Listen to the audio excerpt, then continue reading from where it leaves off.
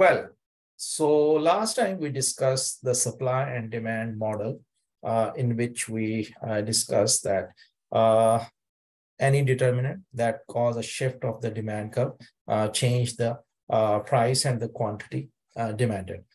Same is the case with the supply as well. So today our topic is elasticity. Elasticity is the measurement of how much that changes.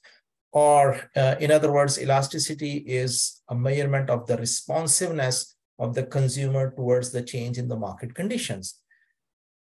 The shape of the demand curves are telling us that, or the supply curve telling us that how sensitive that product or service is towards the change in the market condition. So that's our overall topic of the chapter is elasticity. But we break it down in the discussion this elasticity into price elasticity of demand. When we are talking about the price elasticity of demand, we focus on that if the price of the product change, how much the quantity demanded change because of the change in the price. Then we will talk about price elasticity of supply. If the price change, how much the supplies or the supplier's response to that change. So it means that we quantify here in this chapter or calculate the magnitude of that change. Last lecture in which we discussed just the supply and demand model, we just focus on the direction of the change. But here we are trying to calculate the magnitude. So for that reason, we need some formulas to calculate the elasticities.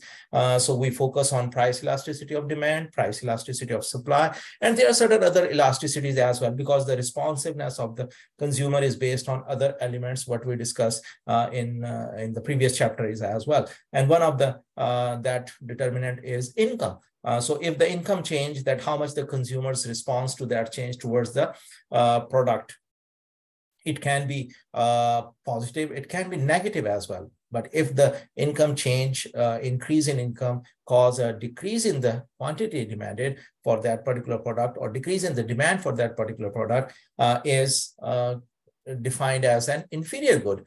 So we will talk this one as well. And the last thing what we were going to talk is cross price elasticity. Cross price elasticity, as we discussed last time when we discussed the determinants of the demand, one of the determinant is the price of related goods. Related good means the complement goods or the substitute goods. So we also going to calculate it, the cross price elasticity. If the price of one product change, how much that has an impact on the quantity or the demand for other product, not the same, but the other product, which can be a substitute or which can be a complement. So let's start with one by one. So I'm going to share with you the slide, and then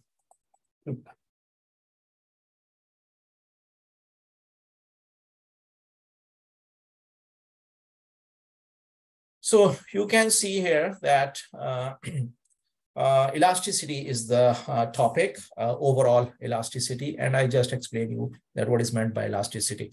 So here we can see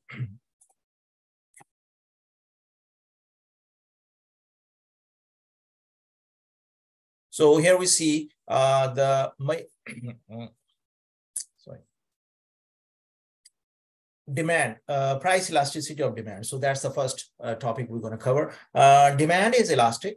When we say that demand is elastic, so we use two words. One is elastic, when the responsiveness or the reaction of the consumer is bigger towards the price, we call it as elastic. And the other one, that is the opposite to that, what we call it as inelastic. So demand is elastic when quantity demanded is quite responsive to change in price.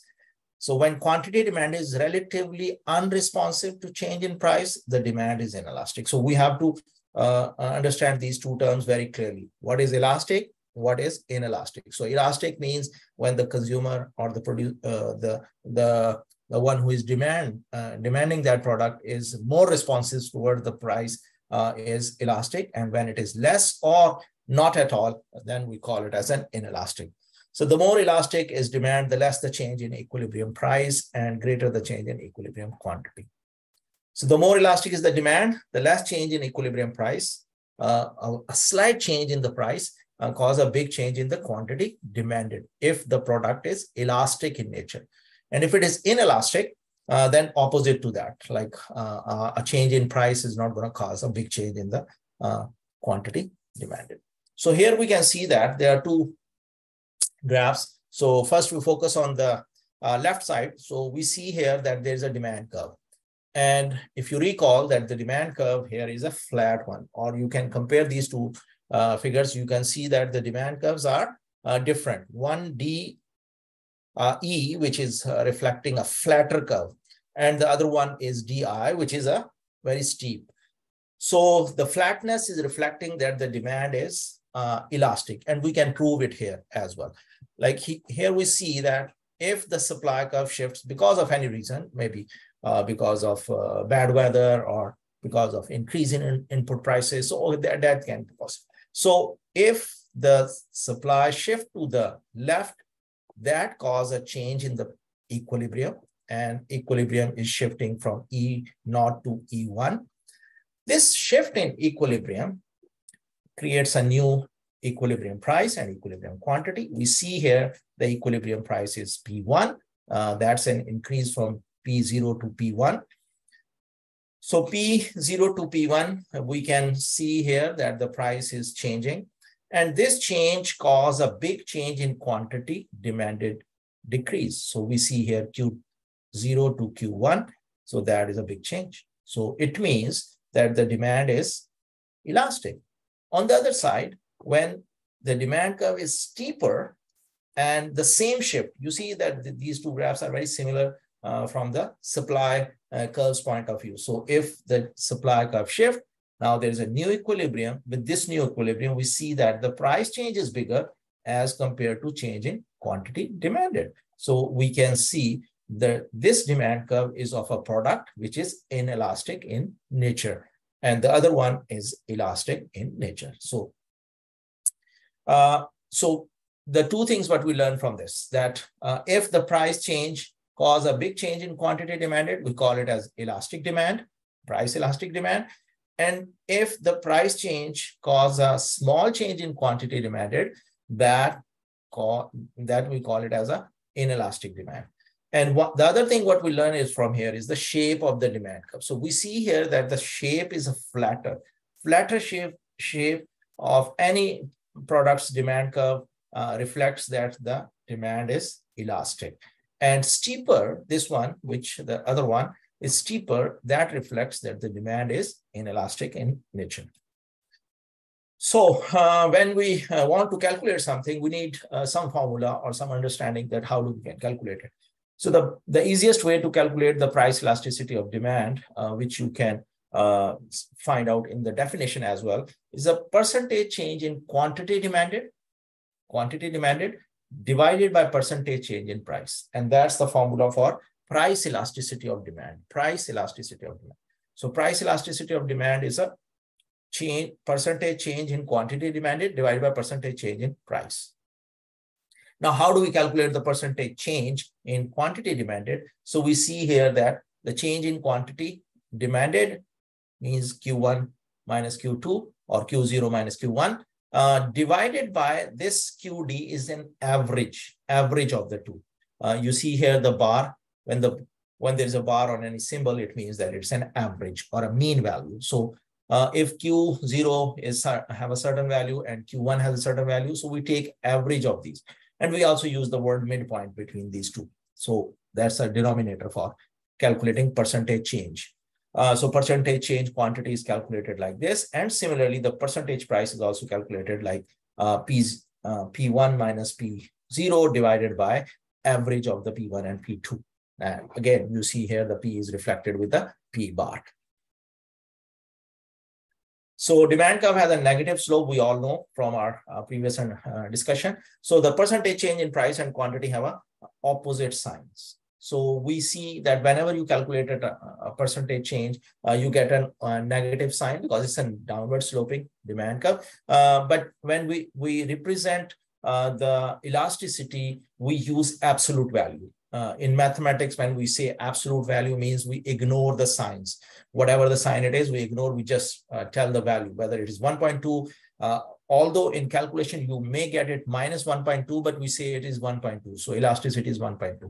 Why it is important to understand? Because when we present, like if the value you are getting is more than 1, you call it as elastic demand. But if the minus sign is there, so it is not bigger than 1. So we take only absolute value.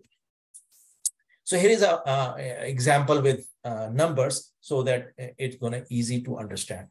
For example, we are calculating the price elasticity of demand for cheese. So initially the price was $5, and the new price, now the price is $3. So it means that it's a decrease in price from $5 to $3. And due to that, what is happening that initially when the price was 5, the quantity demanded is 116,250 kilograms or pounds, whatever.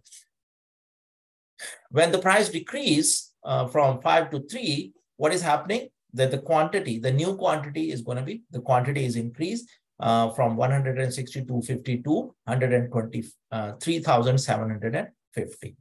So we also calculate in this table the average price and average quantity. Average price means 5 plus 3 divided by 2 is 4. 5 plus 3 is 8, divided by 2 is 4. And 116,250 plus 120,750 divided by 2 is 120,000.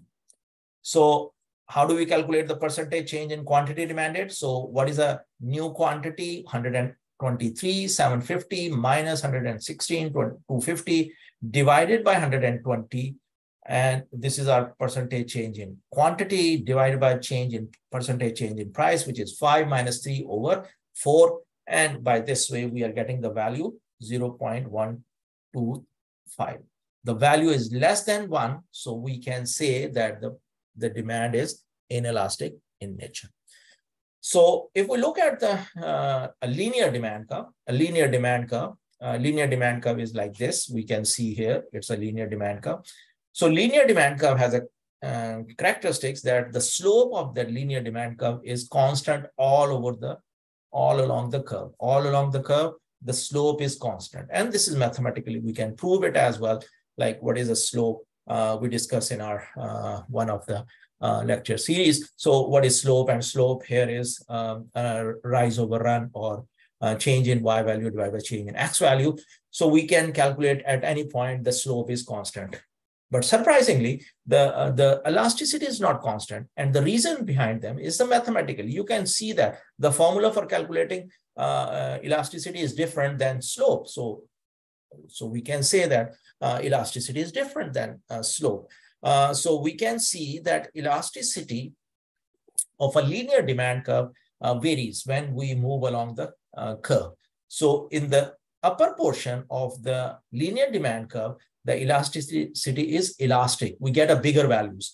And we can see here that between A and B, when we calculate between A and B, we get value 5. And you can apply the same formula like 15 minus 5 divided by 10, right? So 10 divided by 10.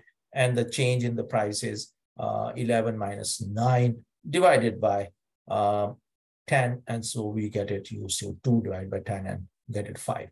So this is our price elasticity of demand in this portion, upper portion, but between A and B. So if we calculate the price elasticity in the middle portion, exactly in the middle portion between C and D, we get a 1 value. And if we calculate between E and F, in the lower portion of the linear demand curve, we get the values 0.2. So we can see very easily that the value is greater than 1. So it's elastic. If it is 1, it's a unit elastic. And if it is less than 1, it is inelastic. So we can safely or we can easily say that in a linear demand curve, the demand is unit elastic in the middle, exactly in the middle. And above the middle point, elasticity is elastic because we get the value more than 1. And below that, the elasticity is inelastic Why? Because we are getting the value less than 1. I already told you the shapes of the demand curve are also telling us that what is the elasticity or what type of elasticity we can expect. So we have 3 different demand curves here. We can see the D1, which is vertical. Vertical demand curve reflects that the price elasticity is perfectly, the elasticity is 0. Price elasticity of demand is 0. Whatever the price is, the demand is fixed, no change in the demand. So we see here the price elasticity of demand is 0 when it is a vertical line. For example, which products can be? Like a medicine, like an insulin for a diabetic patient, like a salt for all of us. So these are the products which we see that is the use, the consumption of these products are not dependent on the price. Then we see that this is a demand curve D2, which is horizontal. And in a horizontal, the price is not changing. When the price is not changing, so the denominator is 0. So whenever in a mathematical way, when the denominator is 0, we get the infinite value. So this is an infinite value that the elasticity is infinite. There is the demand is unlimited or infinite. If the price is this, and if the price is a little bit more than this, there is no demand, and below this, the demand is infinite. The third one is a curved one, and this is a downward sloping demand curve. And we see that in this particular case, the elasticity is 1. It's a unit elastic. So whatever the change is, that change in quantity demanded is equal to the change in price, percentage change in price. And that's why we are getting always the value equal to 1. So this is what I want to discuss in this part. So in the second part, we're going to talk about the price elasticity of supply. The second part, we're going to talk about the determinants of the elasticity. And in the third part, we're going to talk about the price elasticity of supply. The determinants, we're going to talk in detail in the next